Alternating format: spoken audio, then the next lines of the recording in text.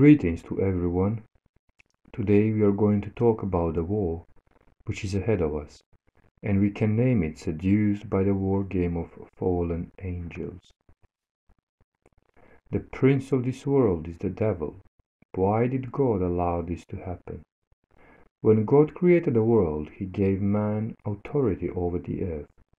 Satan deceived Adam and brought him under his power. Thus the authority over the earth passed from Adam's hand to Satan's. Through deception, Lucifer separated man from his faithfulness to God and therefore from God's protection. Satan, as an evil master, took away man's authority over the earth and dominated the human race, making them his slaves and slaves of sin. God Father sent his Son Jesus Christ to become a man, in order to do for man what no other man could do, for that is to break the yoke of slavery in which Satan has put us, and to give us freedom and independence again. After the victory on the cross, Jesus was given all authority in heaven and on earth. Only if we are in Christ, the victorious man, and the second Adam, by his power in us, we will have freedom from our sinful nature, and freedom from Lucifer's power. And when he had called unto him his 12 disciples, he gave them power against unclean spirits, to cast them out, and to heal all manner of sickness and all manner of disease. That he would grant you, according to the riches of his glory, to be strengthened with his might by his power in the inner man.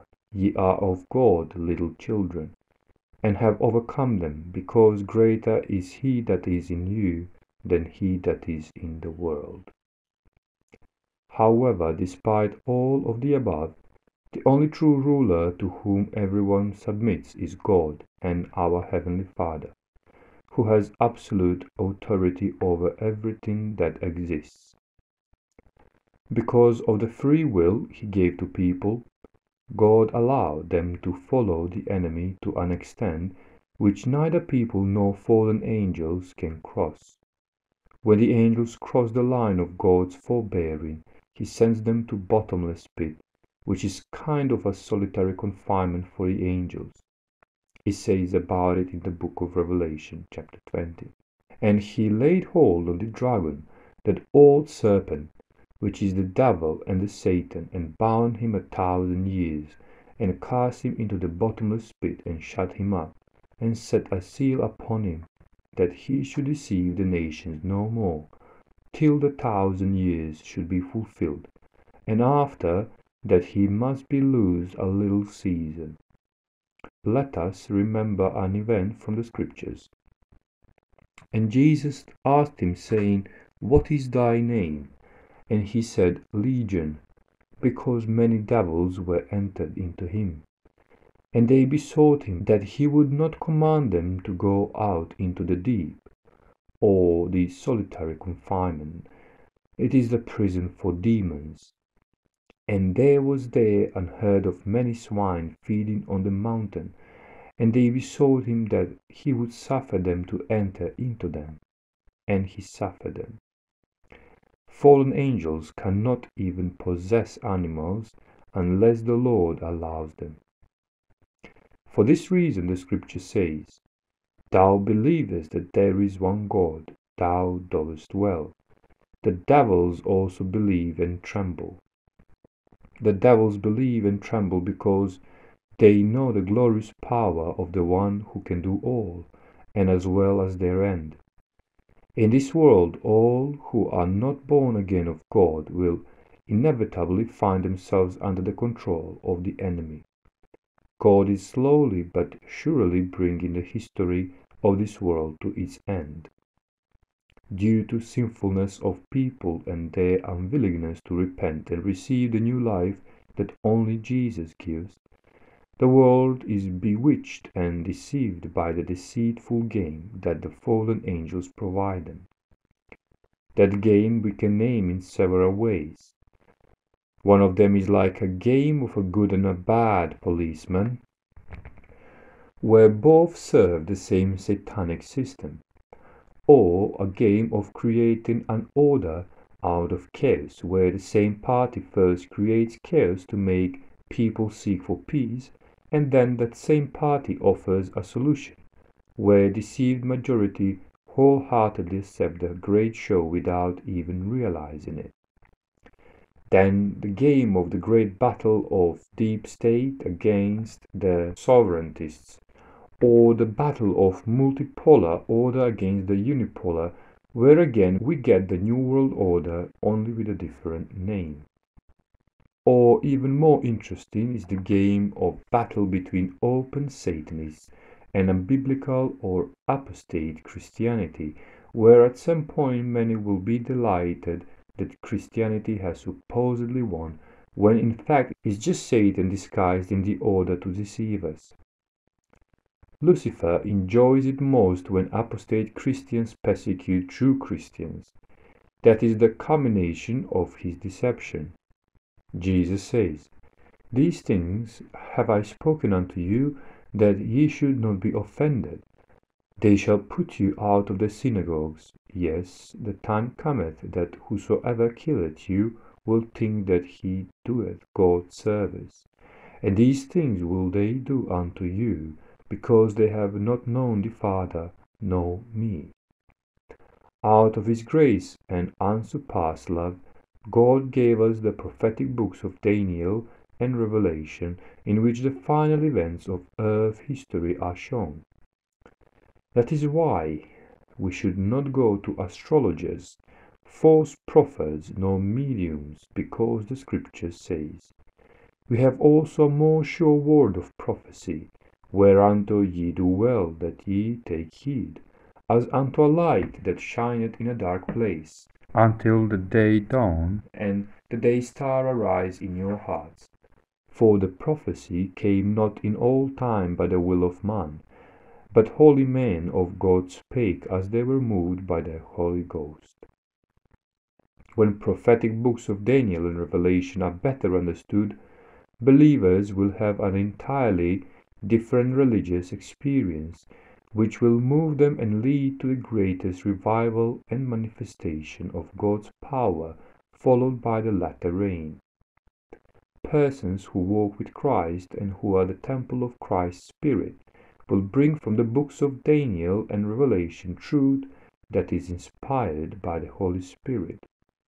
They will start into action forces that cannot be repressed. The earth will shine with the glory of God, and honest children of God will day and night study these books of God with delight. Satan enjoys war, for it awakens the lowest human passions, such as rage and hatred. So people who are deep in vice and sin go to death without having time to repent. So Satan drags them into eternal death and steals their salvation.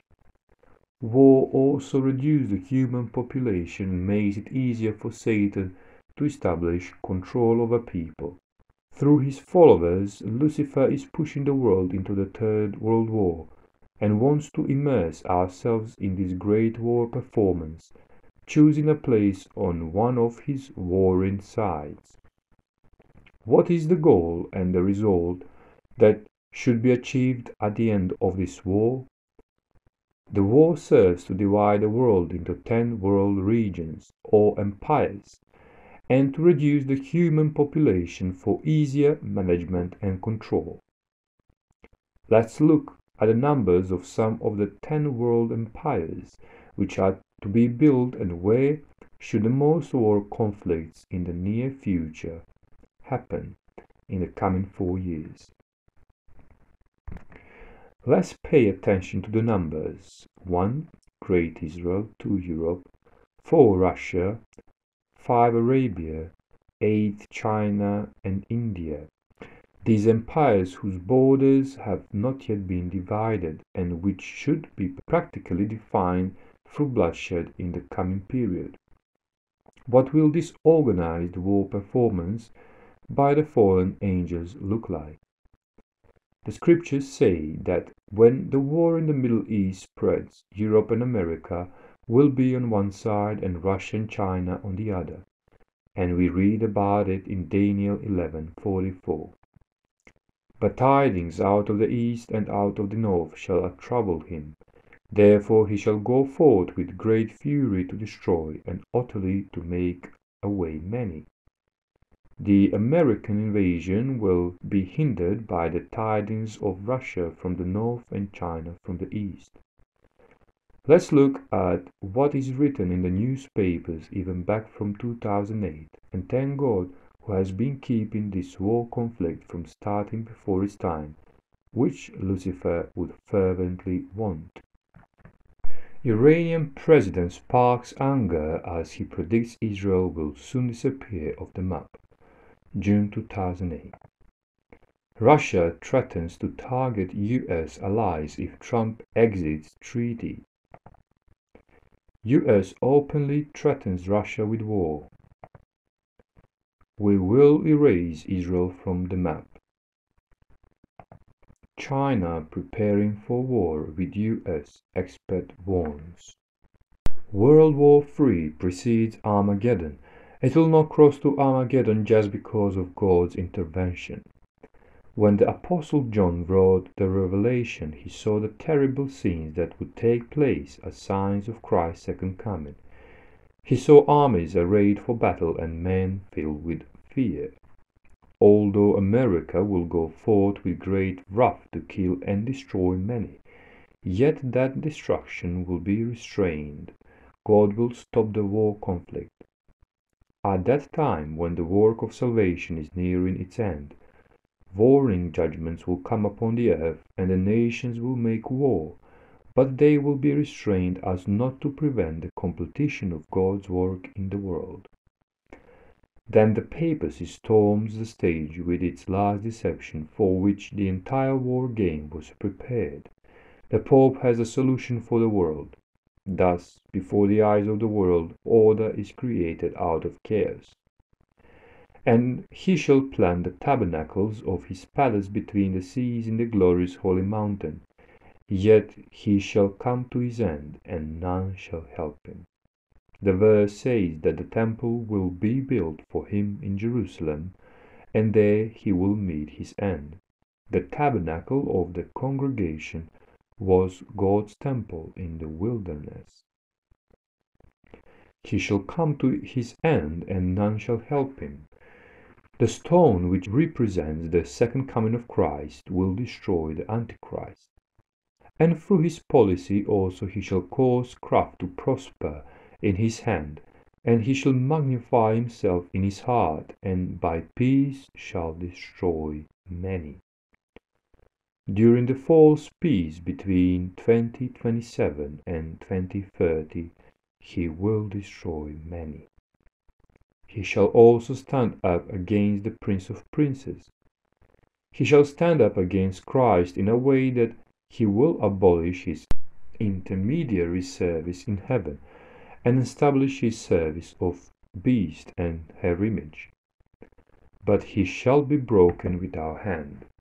Second coming of Christ will destroy him with no effect of the human power or hand. In 2 Thessalonians 2:8 we read, And then shall that wicked be revealed, whom the Lord shall consume with the spirit of his mouth, and shall destroy with the brightness of his coming. More about it says in Revelation chapter 13. And he had power to give life unto the image of the beast, that the image of the beast should both speak and cause that as many as would not worship the image of the beast should be killed. The last pope will take up the sword, and that is the weapon, and issue a death decree upon the people of God. However, he himself will be killed by the sword of Christ at his second coming. And the remnant were slain with the sword of him that sat upon the horse, which sword proceeded out of his mouth. And the beast was taken, and with him the false prophet that wrought miracles before him, with which he deceived them that had received the mark of the beast, and them that worshipped his image. These both were cast alive into a lake of fire burning with brimstone. And in the days of these kings shall the God of heaven set up a kingdom, which shall never be destroyed. And the kingdom shall not be left to another people, but it shall break in pieces and consume all these kingdoms, and it shall stand forever. And this is the fifth eternal kingdom of Christ. The Third World War is an intro to the world's greatest deception, and its aim to create great fear in people so that they are open to any solution that will offer peace and security in exchange for war and total uncertainty. Are you looking forward to soon living in one of Lucifer's 10 regions under total control and no human freedom under false Christ and twisted Christian values that will closely resemble the real ones? What Putin and Trump, as members of secret societies, can tell us about Christian values? Can we guess whose Christian values will they be? Again, the revelation of God, chapter 17, points to the mother church and the city on 7 hills, Rome, which has dominion over the kingdoms of the earth. Biden, as president of the USA, is portrayed as a globalist and promoter of the deep state and many dark plans that lead to subjugation of the world. A very bad world's policeman. On the other hand, we have Putin, who is a sovereignist and supposedly a fighter against globalism and its dictatorship, who wants to create a new free world with Christian values. He is a good world policeman who needs to restore order. And let's read some statements from one of Putin's speeches about Christian values. We see that many Euro-Atlantic states have taken the way where they deny or reject their own roots, including their Christian roots, which form the basis of Western civilization.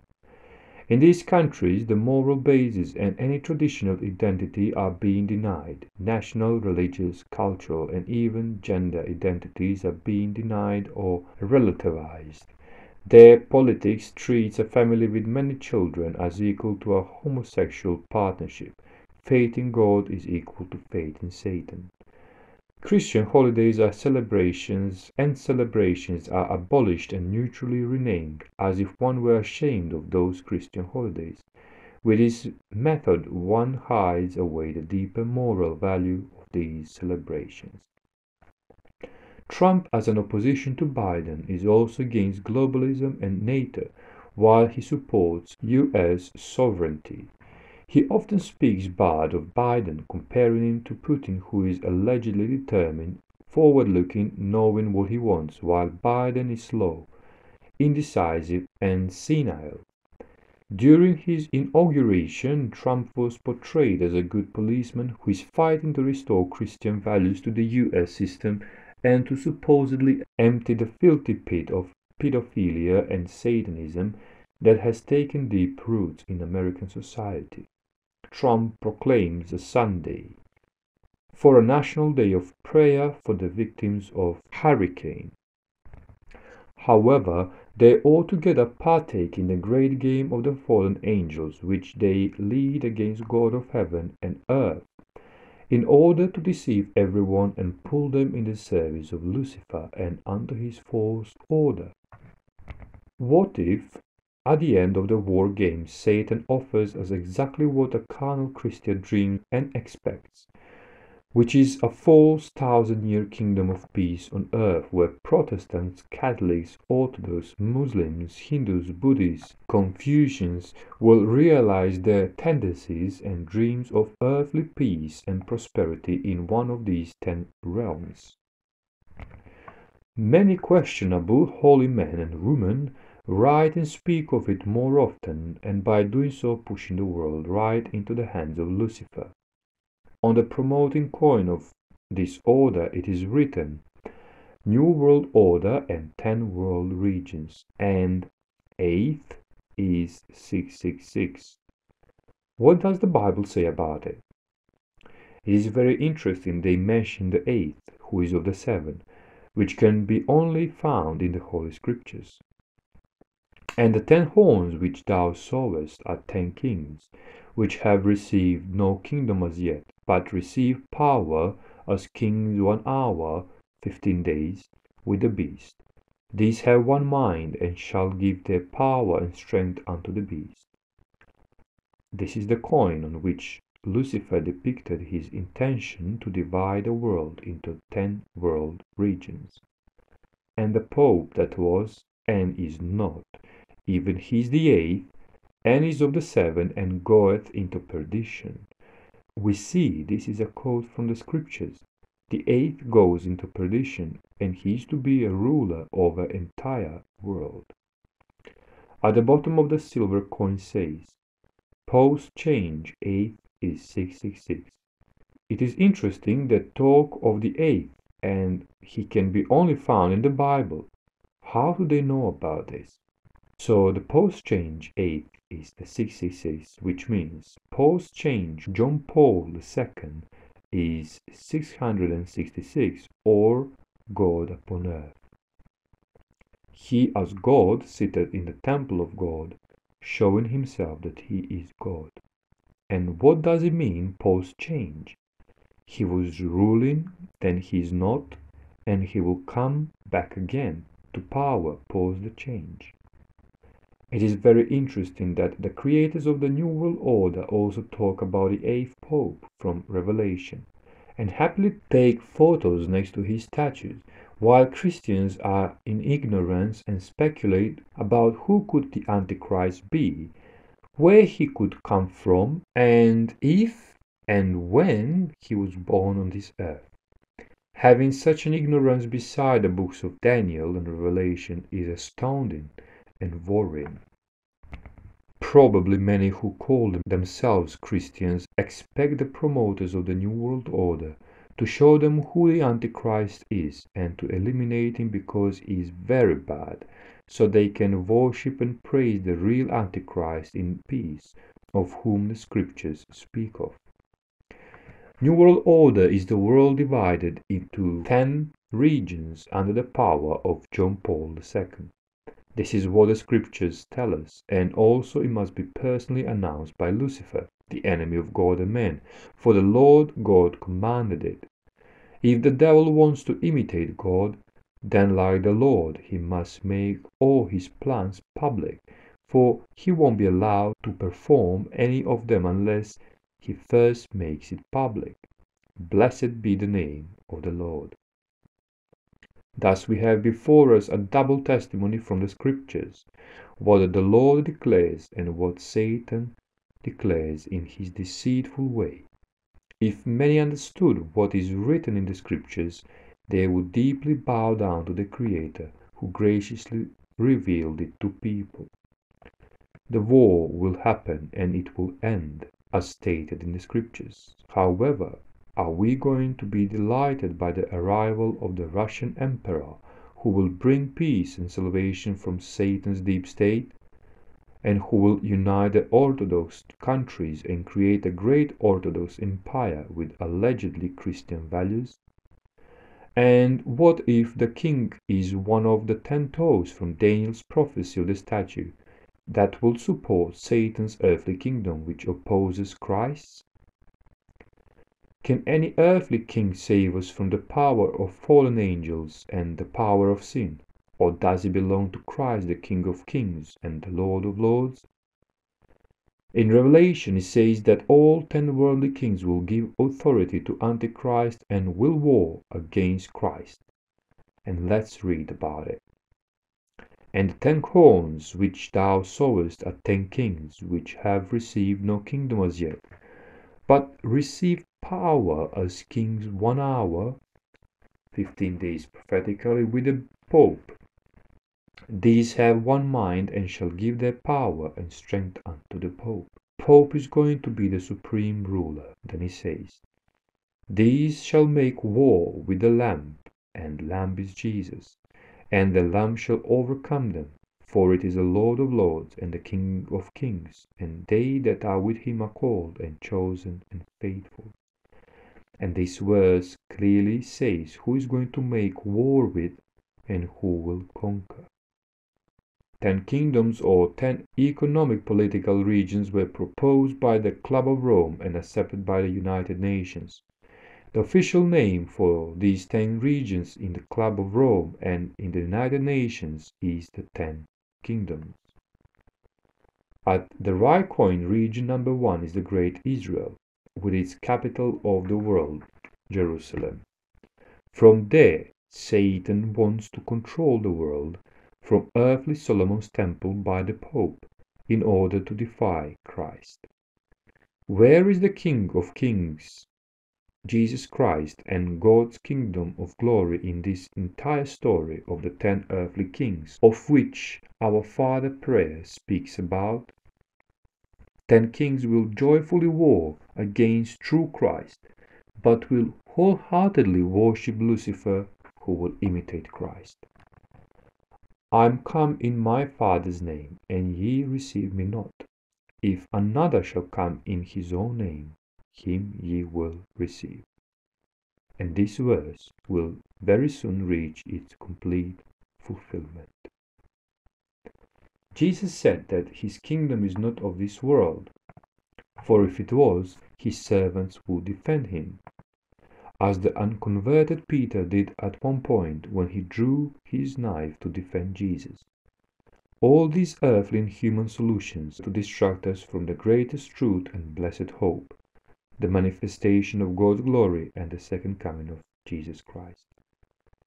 We are saddened when we see prophecies spoken by supposedly holy men go in the opposite direction of what the Lord said. The essential question is whether we will more obey God or men.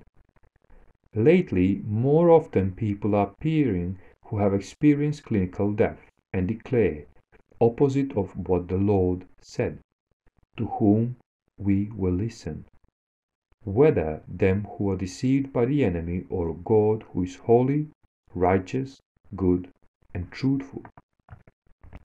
May our choice be, but as of me and my house we will serve the Lord. The statute from the book of Daniel tells us that there will be 4 world earthly kingdoms and that the 5th kingdom is Christ. We focus our looks too much at the 10 toes and are amused by the game whether one of the toes will be a great Orthodox empire or another, depending on religion where we belong to, in which we will achieve some of our earthly goals. And how will the New World Order, together with its 10 kings, end? And I saw an angel standing in the sun, and he cried with a loud voice, saying to all the fowls that fly in the midst of the heaven, Come and gather yourselves together unto the supper of the great God, that ye may eat the flesh of kings, that ye may eat the flesh of the presidents, and the flesh of the captains, and the flesh of mighty men, the flesh of generals, and the flesh of horses and of them that sit on them, and the flesh of all men, both free and bond, both small and great. And the slain of the Lord shall be at that day from one end of the earth, even unto the other end of the earth.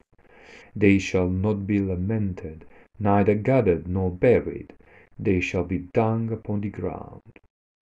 And as shown on the silver coin, we'll now give a biblical interpretation of everything shown.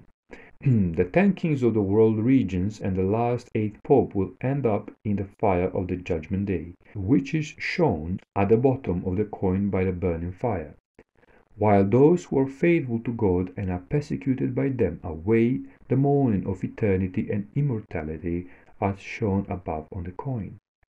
We will cite verses from Bible that confirm this. It is for an encouragement of God.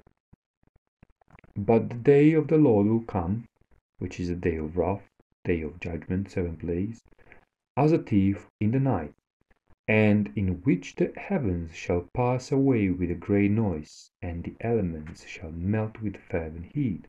The earth also and the works that are therein shall be burned up. The first time was flood, now will be fire. For behold, the day cometh, that shall burn as an oven, and all the proud, yea, all and all that do wickedly shall be stubble, and the day that cometh shall burn them up. But unto you that fear my name shall the Son of Righteousness arise with a healing in his wings, and ye shall go forth and grow up as calves of the stone. The earth will be uninhabited for a long 1,000 years. There will not be a single sinner on it to continue its work of destruction and rebellion against the rule of heaven. The saint will be taken up a cloud with Christ after a 7-day journey, will arrive to the third heaven and spend a millennium in heavenly Jerusalem. Satan and all the fallen angels will be bound and thrown into the abyss, which is a dungeon for demons, because the earth needs to rest for these 1,000 years from all the 6,000 years of destruction and torture of sin. There will be none of the false earthly millennium of peace which is going to be proclaimed during the short time of peace between the warning judgments and the punishing judgments, or the 7 plagues, because the Lord said so. For yourselves know perfectly that the day of the Lord, the judgment day, day of wrath, 7 plagues, so cometh as a thief in the night. But upon who is coming? Upon those who say, peace and safety, because they don't expect it.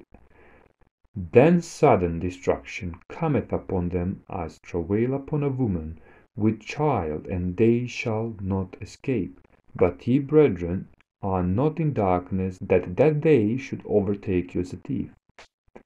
In times of fall peace, people will rejoice and worship fallen angels, who will appear in the form of dead relatives, apostles, prophets, Mary, and as the climax of the deception, the false Christ too. They will fall on their faces before Lucifer, who will imitate Christ and say that this is the earthly millennium of peace that they have been waiting for so long. The false millennial peace is great deception, which opens the way for the coming of the devil as Christ, who will with his irresistible lies bring the world to the judgment day. The scripture is clear. There is no peace, said the Lord, unto the wicked. People cannot live in sin and disobey God's holy law, trampling even just one of the God's 10 commandments, and hope for the blessings from heaven. The Bible clearly hints the judgment unto the unrepentant.